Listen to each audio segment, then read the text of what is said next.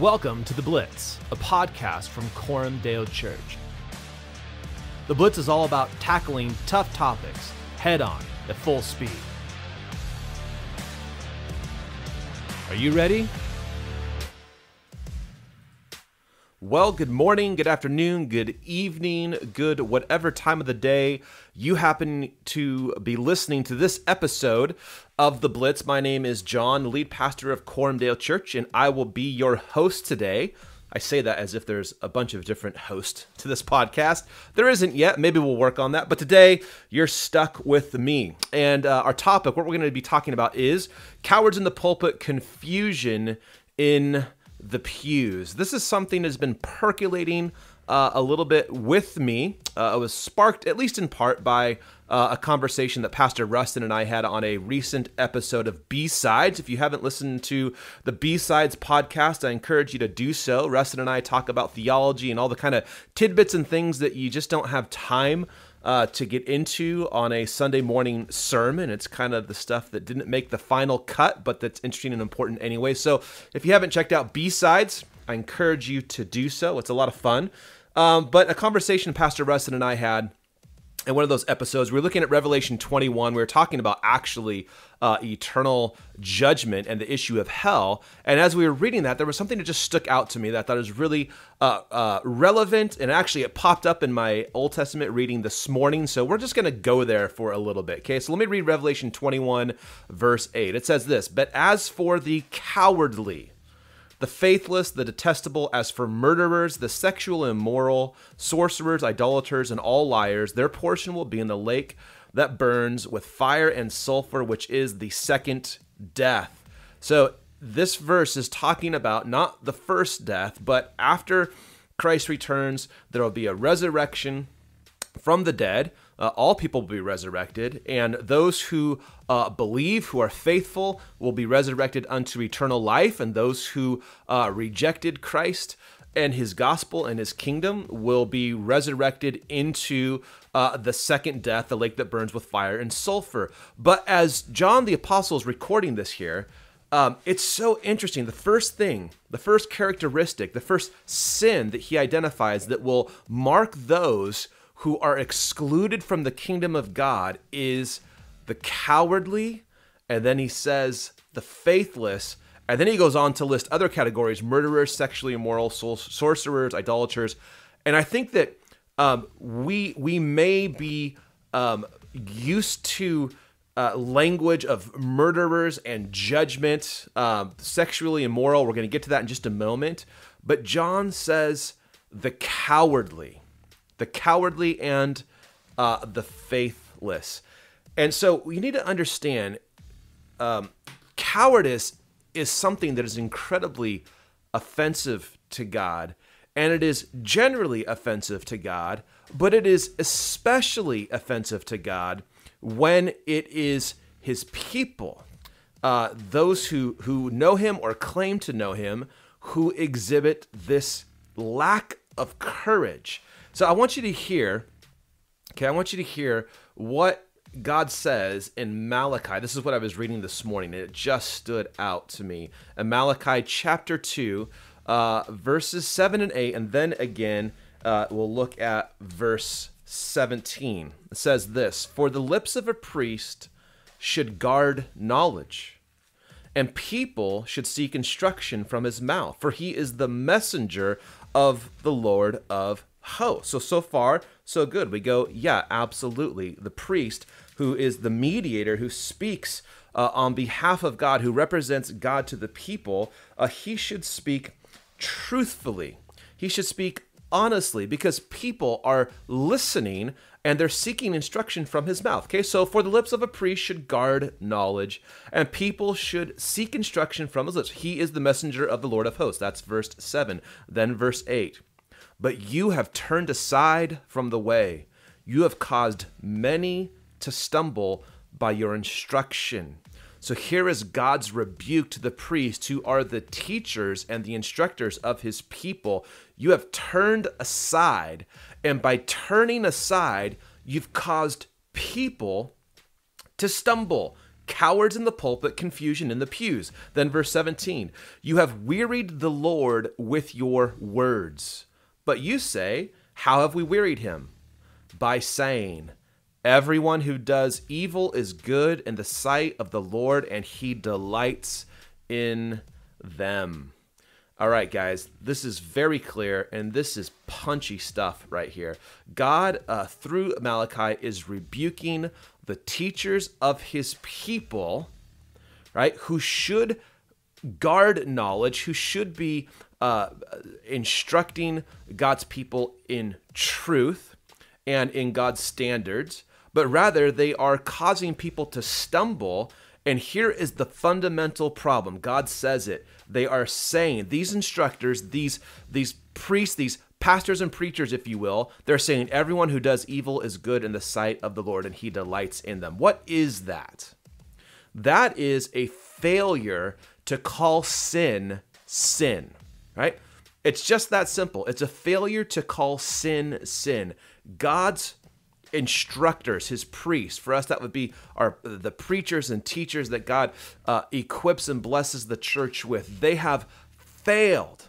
They have failed to call sin, sin. And not only do they not call sin, sin, but sin is actually being celebrated by those who God has called to call sin out, right? And there's a massive warning. There is a massive judgment in this. This is very similar to what happens in Romans chapter 1, where God is rebuking the whole world, but especially his people, because of what? Because they exchanged the truth of God for a lie. All of humanity has done that, and they approve of evil. And here's the thing. There is a judgment against those who call evil good, and those who, out of cowardice, refuse to call sin, sin. This is why James 3:1 gives all teachers, preachers, pastors, elders this warning. Not many of you should become teachers, my brothers, for you know that we who teach will be judged with greater strictness. This is why the charge of Malachi is so important. When teachers who are trusted teachers, right? God's people trust pastors. They trust teachers to give them instruction. When those teachers fail to teach truthfully and faithfully and clearly, right? People follow. People follow it. And the sin and the cowardice of the pastor or the teacher is multiplied in the congregation and throughout the church. So James warns us, not many of you should become teachers, because we know that teachers will be judged with greater strictness. So cowardice, especially when it's coming from a leader in the church, is not something that God tolerates, and it's not something that the church should tolerate at all, right? There's no room for cowardice in the pulpit. But here's the thing. We're in this moment. We've been in this moment, and we can say, hey, it's been brewing for a long time. It's been percolating for a long time, whatever.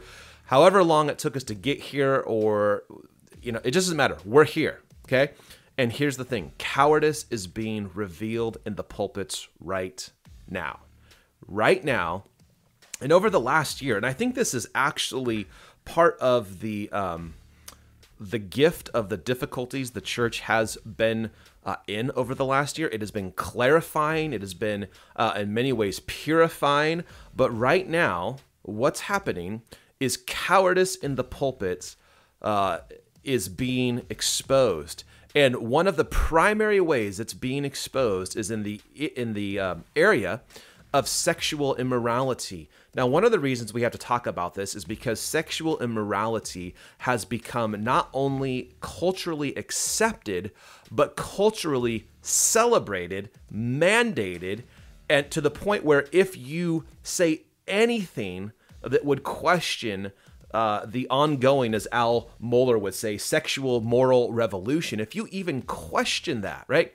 You are a hater, you are bigoted, you are a racist, you are on the wrong side of history, there's no room for you It's just insane right now. And so that pressure and that kind of cultural climate is creating tension, and it's creating pressure for pastors. Pressure like many pastors in our day and age have never had to experience. And so the issue of sexual immorality, LGBTQ, all of that stuff, plus all the other letters, it is all revealing and exposing the character of preachers and teachers, and some are being revealed as faithful, courageous leaders, and others are being exposed as cowards. So let me just maybe answer the question: how would you know? What would that look like? And I think a good kind of simple rule of thumb is to say it this way: pastors should speak as clearly and as forcefully as the scriptures speak, right? We should say what the scriptures say. And where the scriptures speak, pastors and preachers should speak. And where the scriptures are silent, pastors and preachers should be silent, okay?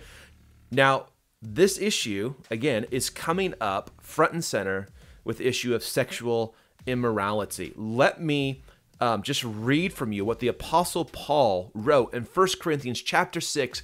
Keep in mind that this was to be read in a church service. So this is the kind of forthrightness, this is the kind of clarity and courage and conviction that should be expected in our churches. 1 Corinthians chapter 6, verses 9 through 11. Or do you not know that the unrighteous will not inherit the kingdom of God?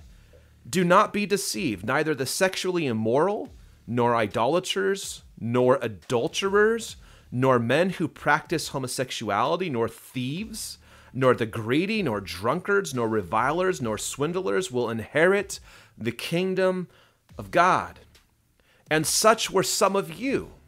But you were washed, you were sanctified, you were justified in the name of the Lord Jesus Christ and by the Spirit of our God. So just to clarify, the question is not, can God save, can Christ save, forgive, and cleanse people who had given themselves over completely and fully to sexual immorality? Can Jesus cleanse them, forgive them, and make them new? The answer to that is absolutely yes. The Apostle Paul says, and such were some of you. The church is a community of people who have been saved by Christ, cleansed, sanctified, made new, given new hearts and new minds, a heart of flesh that wants to do that which is good and pleasing to God. There's no question as to whether or not God can save them. Of course, he can. The issue is not, can God save them? The issue is this: do people need to repent of those sins? Is homosexuality something that needs to be repented of? Is transgenderism, is the LGBTQ ideology and identity, is that something that needs to be repented of? And the answer to that is yes. Yes, it needs to be repented of. Can it be forgiven? Absolutely. It doesn't matter how much of a mess you've made of your life in any category, and that includes sexuality. It doesn't matter how much of a mess you've made of yourself. When you come to Christ, he cleanses you and he makes you a new person and he transforms you. He changes you. But the question is this: does sexual sin need to be repented of? Or is sexual sin something that should be embraced and accepted and something that needs to be really avoided as a topic of discussion or something that is preached that's coming from the pulpit?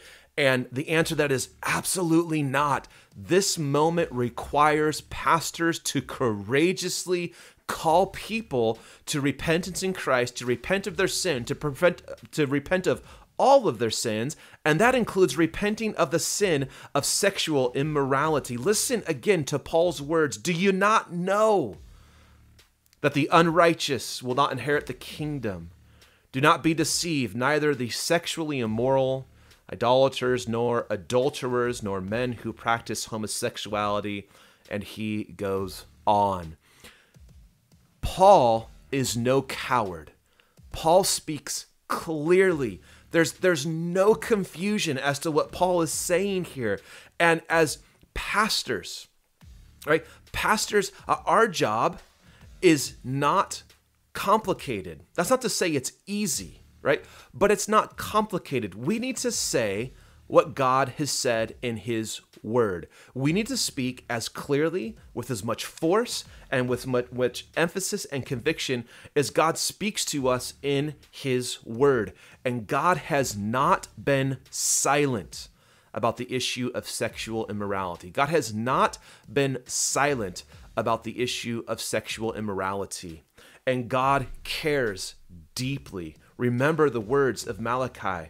For the lips of a priest should guard knowledge, and people should seek instruction from his mouth. For he is the messenger of the Lord of hosts. But you have turned aside from the way. You have caused many to stumble by your instruction. Cowards in the pulpit leads to confusion in the pews. Now, I want to just briefly, as we end this episode, I want to speculate as to why this is going on and why it happens to be so prevalent. And I think that there are a number of contributing factors that contribute to this epidemic of cowards in pulpits. But I'm going to speak to one issue that I think it maybe is easy to overlook, and I think maybe more prevalent than most of us think. And here's what it is. And this is going to sound terrible, but oh well. You've made it this far. You can make it in a couple more minutes. I think that many pastors, many leaders, in their hearts, in their minds, in the way that they think, and in relation to what they aspire to, they have traded in the local church for a movement. Okay?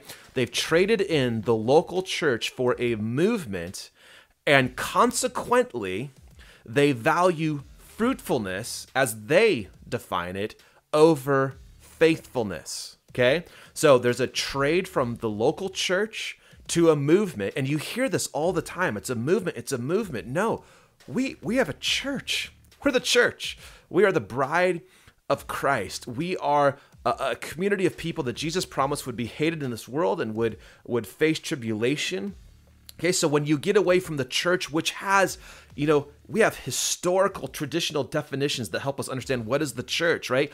Our reformers did a really great job of just distilling this down to some really basic, fundamental things, that there is the true, proper teaching of God's word.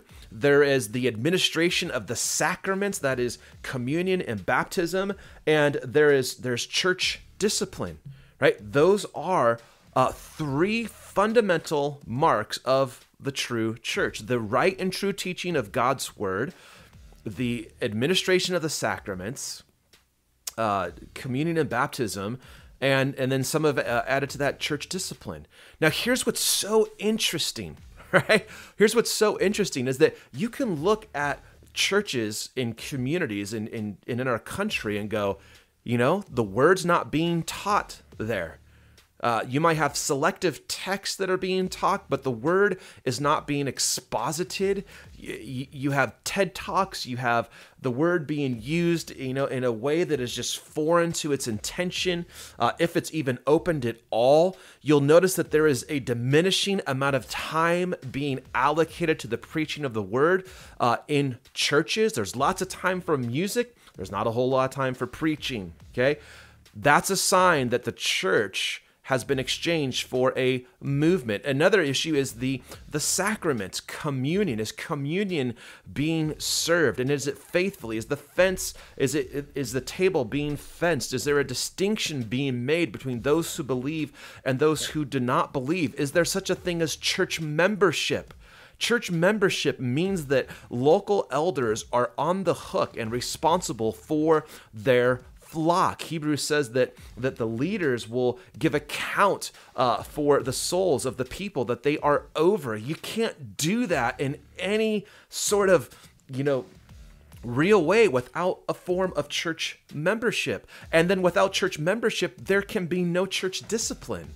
All right, so these are the things you want to look at a church and go, churches are marked by this. Church membership, you belong. The right and true preaching of God's word. God's word is a priority. There is the rightful administration of the sacraments, and there is such a thing as church discipline. If you're at a church that doesn't practice church discipline, you're in trouble, right? You are in trouble. Because what the elders and leaders are telling you is that when you throw your life headlong into sin, they're going to be fine with it. They're not going to get involved. They're not going to do anything, right? So pastors and leaders have traded the church for a movement. They're no longer content with a local flock, a flock that may be smaller. And so what goes along with that trade is a value system from faithfulness to what God has called us to do, to fruitfulness, right? And this will come up. If you talk with people from churches like this or pastors from churches that have kind of gone down this road, the argument will be, but God is using it, right? So many people are coming. But here's the thing. God cares about faithfulness. God cares deeply about faithfulness. God, we can't adopt some pragmatic view of the church. And that doesn't mean that we should neglect being practical or pragmatic at all, but there's a sense in which pastors who have traded in the church for a movement and care about fruitfulness, that being, what I mean by that is numbers of people coming versus faithfulness to the word, because that value system has transitioned and taken place. Now we have pastors who don't want to say certain things, who don't want to call out specific sins, who don't want to say clearly what the scriptures say clearly, because they know and they fear if they say what the Apostle Paul said, people will leave. And rather than being faithful to the scriptures, these pastors would rather have their rooms full of people. Now, here is the sad irony to this issue, okay? When a church abandons the word of God, and this always happens from the top down, it's from the leaders, the preachers, the elders. When they lose their confidence in the word of God, the whole church loses its confidence. So when the church abandons the word of God, they are prone to find themselves abandoned by God, the word. Let me say that again. When a church abandons the word of God, they will soon find themselves abandoned by God, the word. Okay, let me read to you from Revelation chapter 2. Some of you know in the opening chapters, you have Jesus speaking to some local churches, and he has some encouragement for some, and then he has warning and rebuke for others. In chapter 2, this is the church in Pergamum, chapter 2, verses 14 through 16, it says this, "But I have a few things against you." Now, this is not Jesus speaking to the world. This is Jesus speaking to the church. "I have a few things against you. You have some there who hold to the teaching of Balaam, who taught Balak to put a stumbling block before the sons of Israel, so they might eat food sacrificed to idols and practice sexual immorality. So also you have some who hold the teaching of the Nicolaitans." So here's the issue. There are false teachers in the church that are being tolerated. Now, here's what God says in response. Therefore, repent. Therefore, repent. And he goes further. "If not, I will come to you soon and war against them with the sword of my mouth." All right. So here's Jesus's call to pastors who have sold out the scriptures, who are afraid to say clearly what the scriptures say, who have traded the church for a movement and care about numbers more than faithfulness. This is what he says. Repent.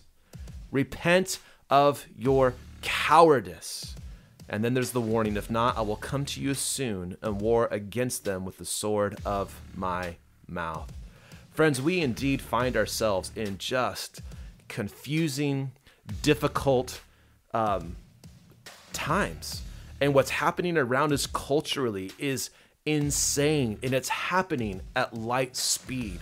But here is what cannot happen. We need courageous preachers and pastors who just say what the word says, who care more about offending God than they care about offending the people who come. And when you have a coward in the pulpit, you have confusion in the pews. But when you have clarity in the pulpit, right? When you have clarity in the pulpit, you have people who are instructed. You have people who delight in the Lord. You have people who love God and love their neighbors. When you have clarity in the pulpit, you get conviction in the pews. Guys, this is such an important thing right now. So that's all I'm going to say about it this morning. I want to thank you for joining me this morning on the episode of The Blitz, and look forward to being with you next time. Until then, take care.